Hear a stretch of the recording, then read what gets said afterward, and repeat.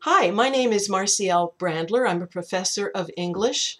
I teach at 3 different colleges around Los Angeles area, and I just want to let you know about some study guidelines, and actually there are even guidelines for success in a person's life. They are on my website on webspawner.com.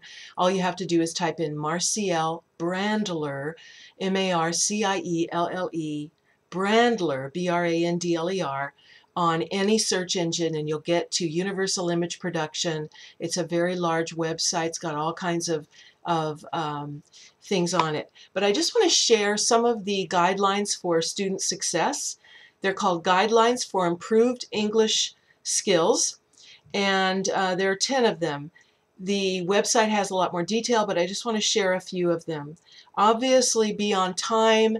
There's that saying, just showing up is very important. Just being there. A lot of times I say to myself, you know what, I don't look so good today, but I want to be on time. I want to make sure I'm there. The most important thing is showing up. The other things you can take care of when you're there, but at least showing up. And so obviously you want to, number 2, take good notes, have your pen and paper ready. You should have more than one pen with you, and you should always take good notes. Don't rely on anyone else to take notes for you. Number 3, it's a good idea to have a pal in the class, and this is true even at a job or anything else you do. Number 4, this is so important. Find a quiet place to study. Those of you students who do not have a place at home that's all yours, nobody else can touch, you need to tell the people in your life, this is important. Blame it on Professor Brandler. I need to have a desk, a place where I can put my books. Nobody's going to remove my books or close a book or anything, so that I can go back to it and continue working and know that it's there. Another thing is you need to find a library. I would find at least 3 or 4 near your area. There's oftentimes one within a block or 2 of your home, because your computer may be down one day, there might be noise happening, they might be putting the roof in your building, whatever. You need to have a place where you can go hide out and study. The people in your life need to know that you are, especially if you're in college, this is like boot camp, and that's number 10 on the sheet. College is like boot camp. People in your life need to know that you are in a very committed situation right now, and there's not going to be always time to be playing around and partying and all that.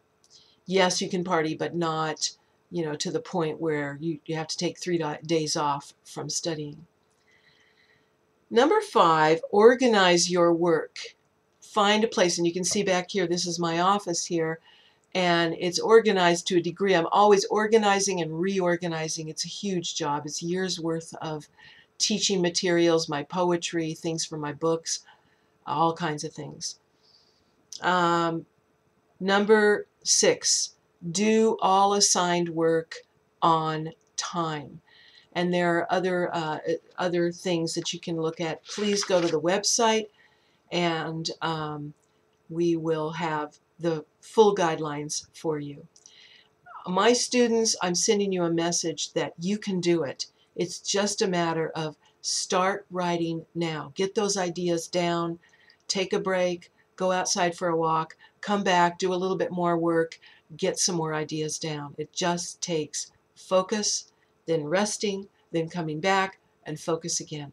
This is Marcielle Brandler, and I hope this has been helpful to you, and I'll talk to you again. Bye.